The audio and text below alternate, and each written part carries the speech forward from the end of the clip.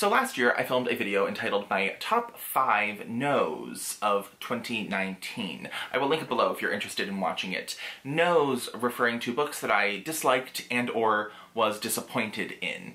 And a few people commented on that video and DM'd me directly saying that they thought that that video was insensitive to authors and to books, and that I should not have made it. For some reason, BookTube has fostered a culture in which people who create consumable art are immune to critique and or negative response, which is just fascinating, because that's just incorrect. So I've taken all of that into consideration, and I don't really want to be rude in any way, so this is my top 10 no thank yous of 2020. These are not necessarily books that were specifically released in 2020, these were books that I read personally in 2020, and I will be ranking them in order from least egregious to most egregious. But just a reminder, because apparently people do need to be reminded of this, you are the captain of your own ship. You are the person who decides what content that you get to consume. And therefore, if this is content that you don't want to consume or would dislike consuming, literally just stop and go away. And don't do that to yourself. Love yourself. Just like a little more. But alright, let's trash some books. Coming in at number 10 is Sciarappa by Douglas Stewart. This is number 10 because I find it to be the least egregious, understanding that my dislike of this book is directly proportionate to its winning of the Booker Prize, and my personal viewpoint that it did not deserve to win the Booker Prize. Were this book not longlisted for the Booker, and I personally just stumbled across it for any other reason, I probably would have enjoyed it. But I don't in any way think that this book deserves to be lauded as an innovative and or exciting and or powerful text, because I just find it to be recycled and blasé. I have filmed enough content with regard to Sciarappa on this channel. I will link it below if you are interested in watching it, but them's my final thoughts, and I probably will not talk about this book anymore going forward. No, thank you. Up next is Pink Mountain on Locust Island by Jamie Marina Lau, which is a book that is low ranked on this list because I think it does ultimately point to debut author potential, and I will likely read whatever this author puts out next. However, this is a book that is so stylistically trendy that I don't necessarily think it utilized its style in any particular way that was advantageous for its storytelling, for its theming, for any aspect of it, other than to be interesting. I'm sure the author of this book had immense intention when writing this book in these vignette-y fragments, but that just didn't translate to me as a reader. I was left more distracted and confused as to why the story needed to be told in this particular way than seeing how cohesively the story was told with this particular form.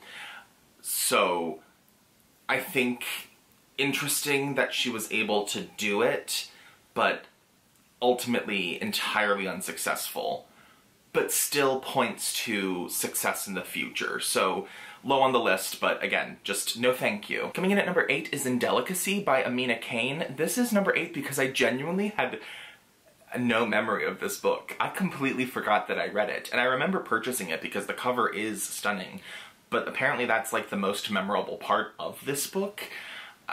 I could not tell you anything about what this is about. I did feel some sort of like vague dislike for it in my core when I saw the cover, so that points to some experience I had while reading it, but it is so unmemorable. No thank you. Coming in at number 7 is Heaven and Earth by Paolo Giordano. This is an Italian translation by Anne Milano Appel, and this is a book that was ultimately just kind of icky for me. It is a story of women's obsession, but written by a dude, and felt often very written by a dude, and not a book that I should have even really picked up in the first place. Like, I should have read the description of it going in, and I would have automatically just assumed that I wouldn't have enjoyed it and stayed away from it, but instead I decided to read it and finish it, and it was not worth my time in any particular way.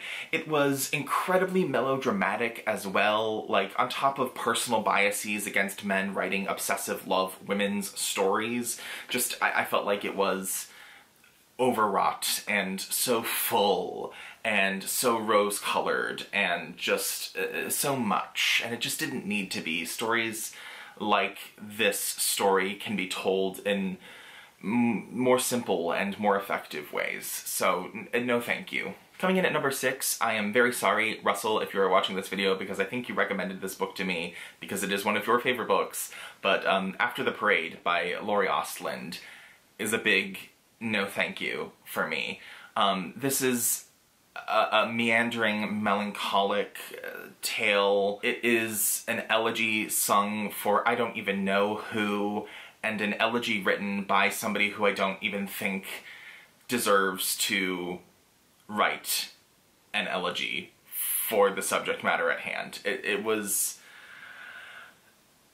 yucky to me. This is a yucky book to me, and I don't like it. No thank you. Coming in at number 5, right in the middle of the egregious scale, is Daddy by Emma Cline, which suffers from the fact that I personally just rarely do enjoy short story collections. This one in particular, however, is so lacking in innovation and excitement. It is something that Raymond Carver could have read and been like, yeah, I'm into this, because the stories are just slices of life with familial tension, and that's about it. The characters don't necessarily behave in any particular human way that I found to be engaging, and the meta-commentary built into it was only so far as generic observations about humanity, not pointed to any particular theme that I found to be effective. No thank you. Coming in at number 4 is 22 Minutes of Unconditional Love by Daphne Merkin, which is the most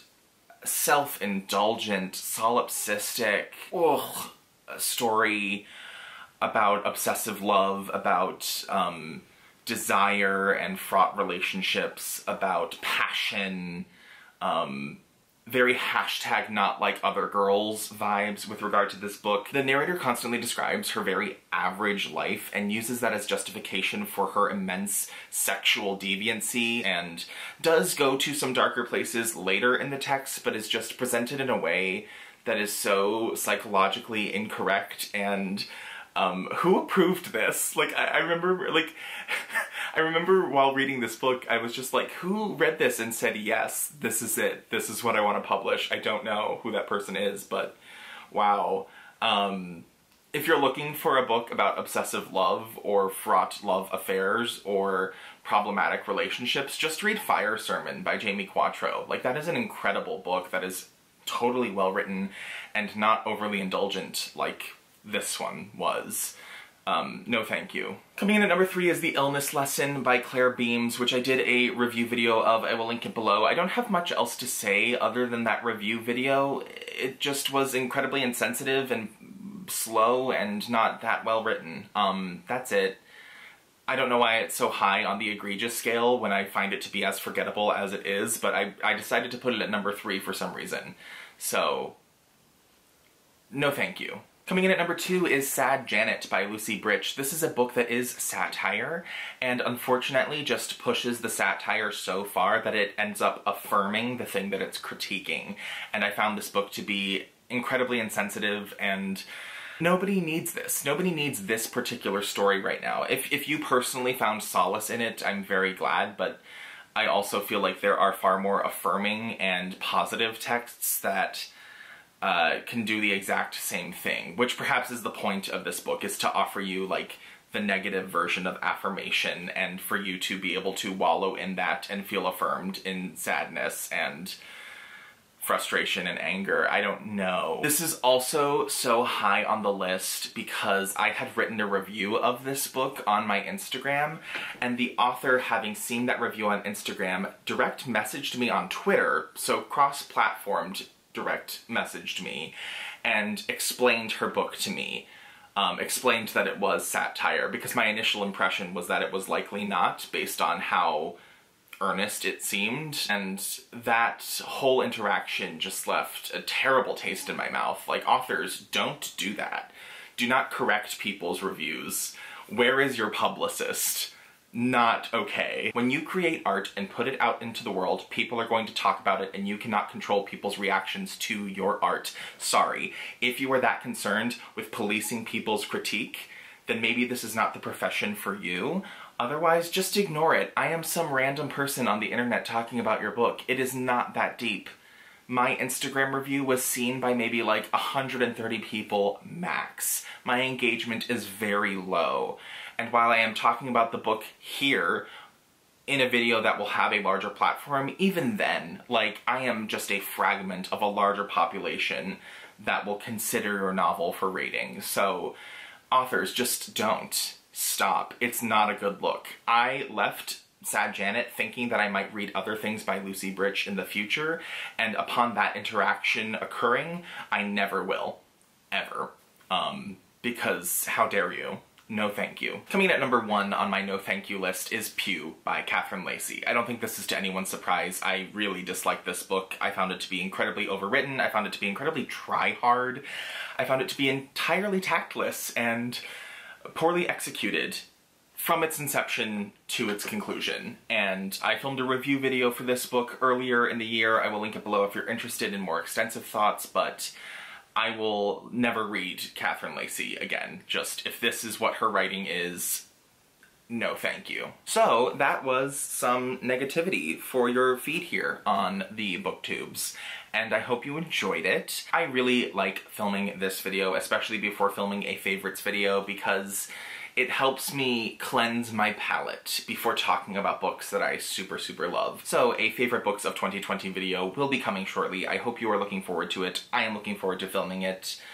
I plan on wearing a nice shirt for it and looking cute, because this is how I look today, and we're just not going to talk about it. We're not going to talk about it. So if you have any questions, thoughts, comments, opinions, or beliefs about anything I've talked about today, you can put those below. Otherwise, thank you so much for watching, and I hope to see you soon.